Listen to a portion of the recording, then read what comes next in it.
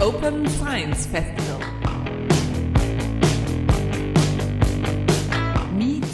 Thank you, Jens. And hello, everybody.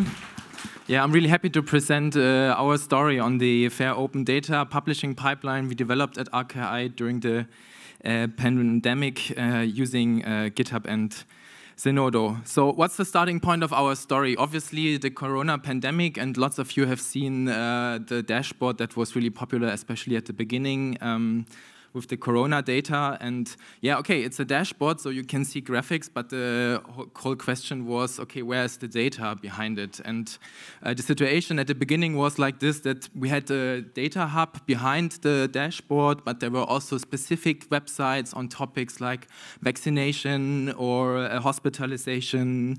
And there was the RKI website with some Excel files there, which have a rather crude formatting, and so we had a really diverse situation which was causing us problems because the data was used by a huge audience, especially the media, and on a regular basis they went nuts because some telephone was ringing during the night because some table was formatted in the wrong way, and it did not work at all, so they were crazy knocking our doors.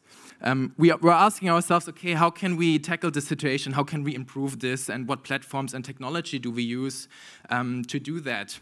And so we kind of let ourselves inspire by what the community of the data scientists already did.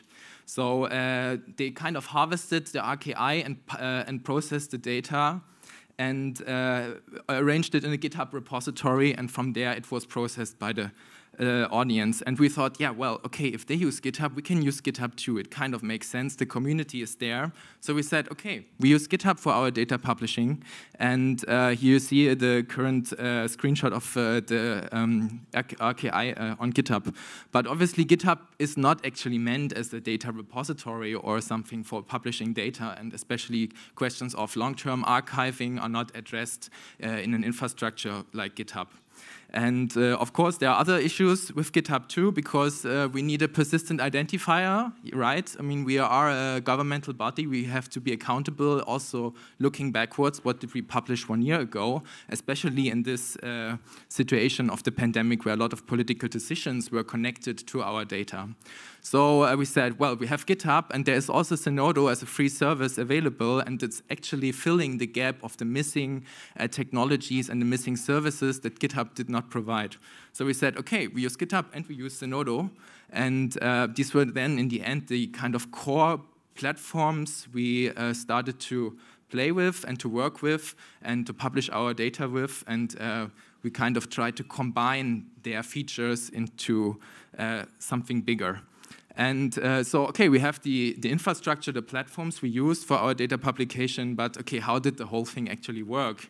And it had to be automated on a daily basis, like a lot of data has been processed. And well, if we think GitHub as a starting point, of course you have to use Git to work with GitHub. And for those of you who are familiar with Git, it actually allows you to publish a folder or files from a local folder on GitHub, so a remote repository. And what you actually need is 3 commands: git add, git commit, git push. And this does the trick. This is everything you need to publish data with Git. And you can use GitHub or any other Git endpoint. So the result after using these 3 prompts is what was once locally in your folder on your Windows is now globally available on GitHub to a wide audience. And here you see this is the repository. So the next question is, okay, you have it on GitHub, but yeah, how about Zenodo? And here the interesting point kicks in. GitHub has a continuous integration, and we wrote a script that is available to everybody that publishes the data that has been pushed to GitHub immediately to Zenodo. It gets the DOI, it gets versioned. The DOI is actually pushed back to GitHub, so if you go into the data documentation we have there, you find the actual DOI that is valid for the current data set.